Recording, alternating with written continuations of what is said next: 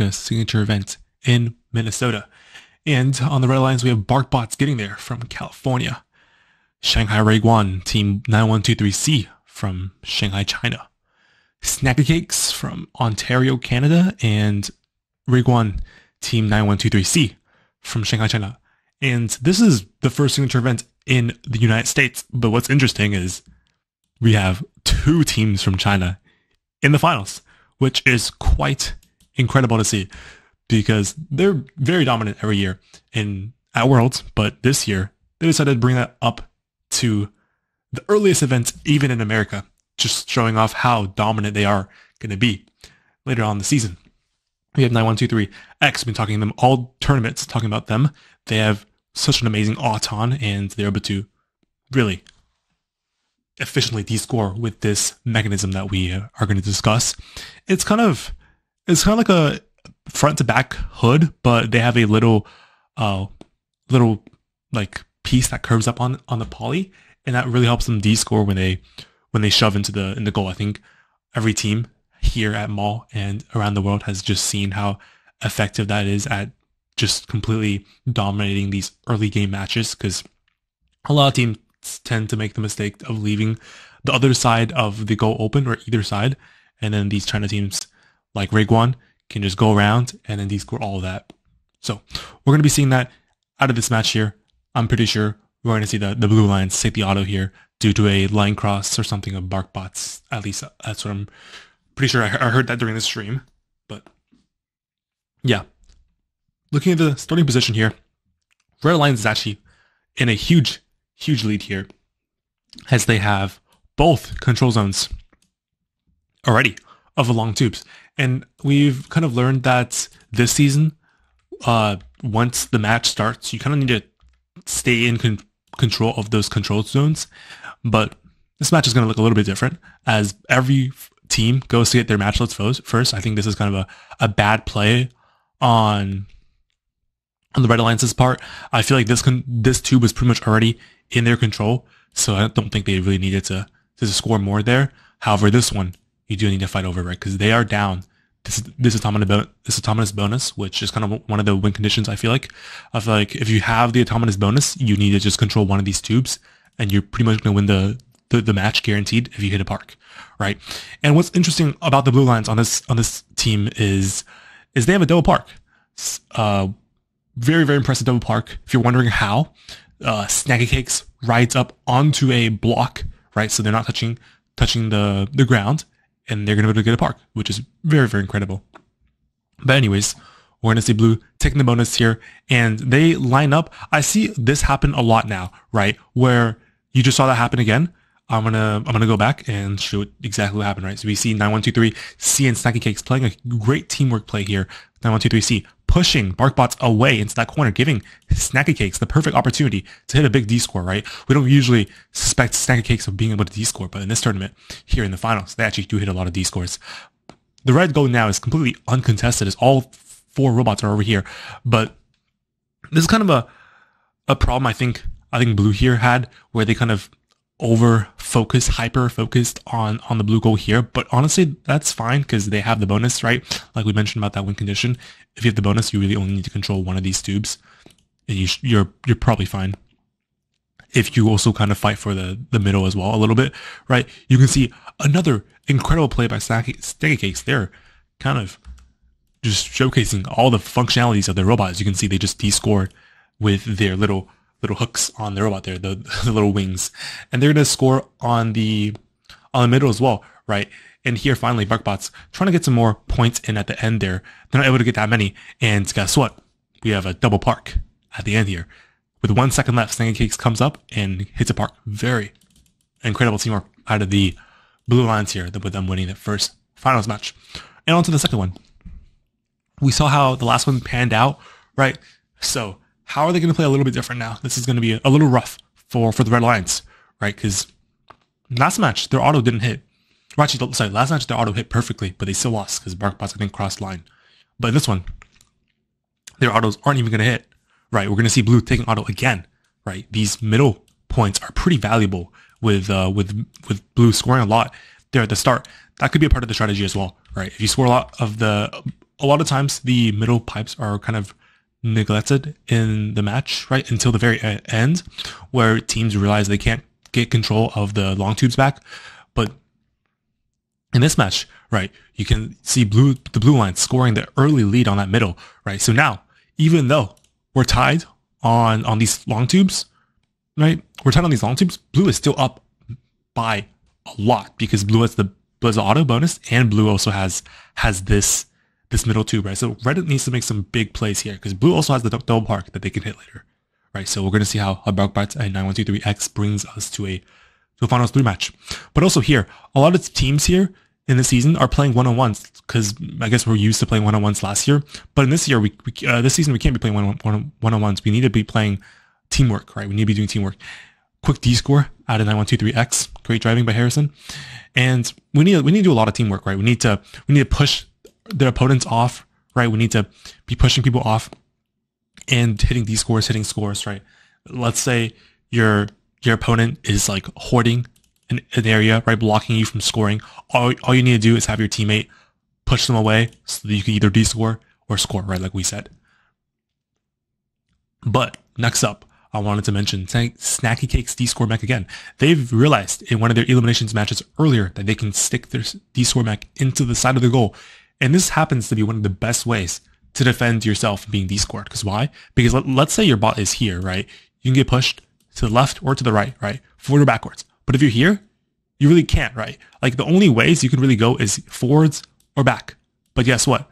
Like your drivetrain is here. So unless they overpower your drive, which doesn't really happen these days because everyone's running 6-1 drive, they can't move you because they can't push you into the tube, right? They can't pull you out either because that'll be entanglement.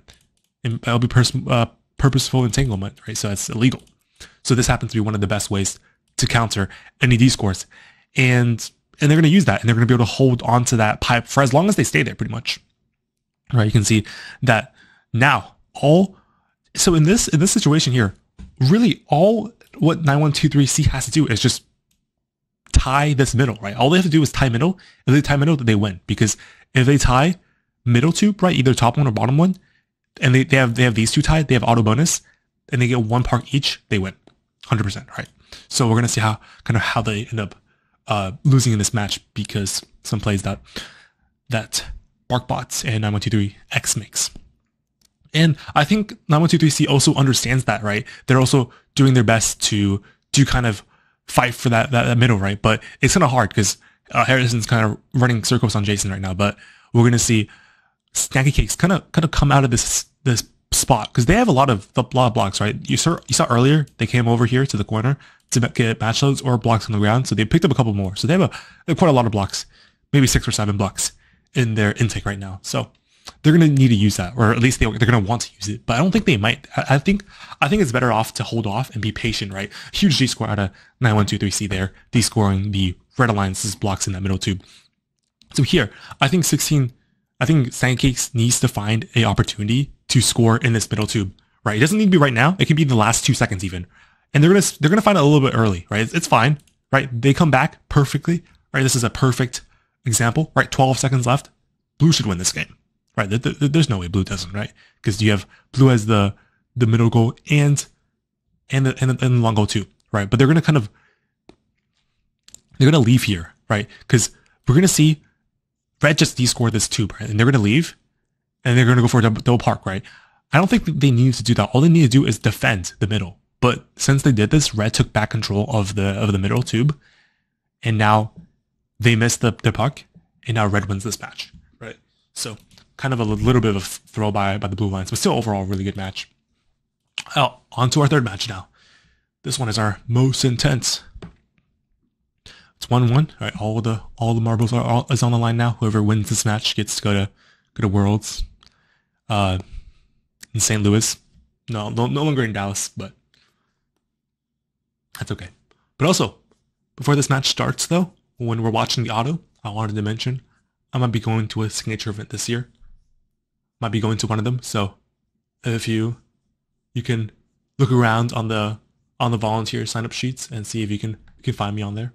But yeah, to whoever finds me on the sign up sheet, first, just, I don't know, DM me if you're going to the tournament. I'll give you a cookie or like a signature or something. I don't know. But Here, we have pretty phenomenal autons out of both alliances too, with this far tube pretty much being filled by snacky cakes and bark bots. This is going to be pretty close. I think it's going to go to blue though. I think blue has overall stronger autos during this whole tournament. And yeah, blue will take this auto.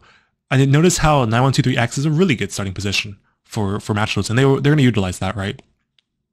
But 9123C is going to be the faster robot to score, which is going to gain them the advantage that they need, right? Because now both tubes are pretty much controlled by the blue alliance here, right? 9123C doing a good job contesting here. Unfortunately, they kind of knocked some of their own blocks out, but you can see here earlier that 9123X actually left this side to go contest the other side to help bark bots, right? I think this is a pretty smart move, all in all, because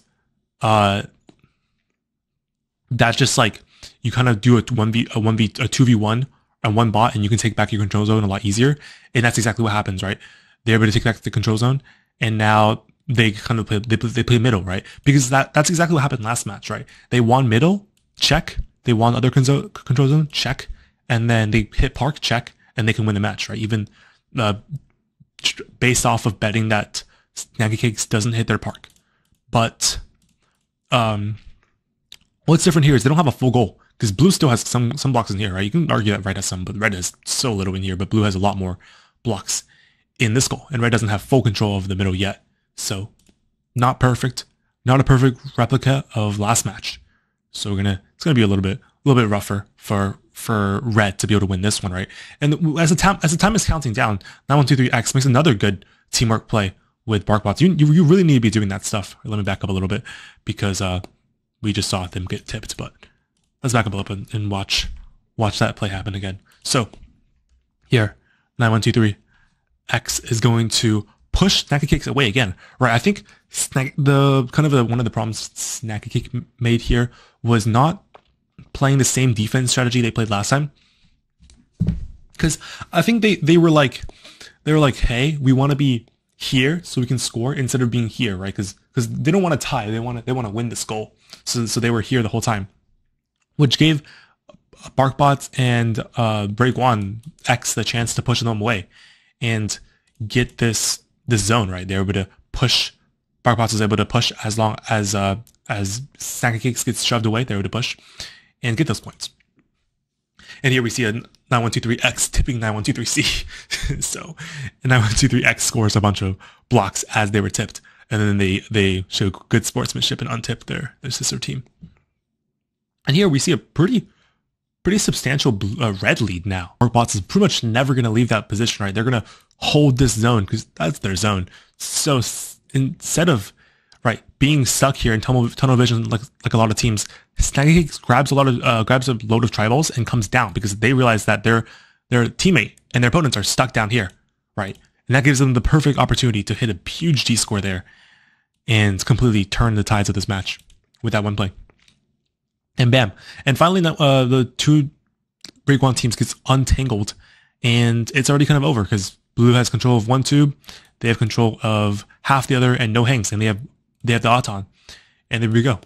We'll see 9123C, the world champion a couple years ago, and Snacky Cakes going to Worlds.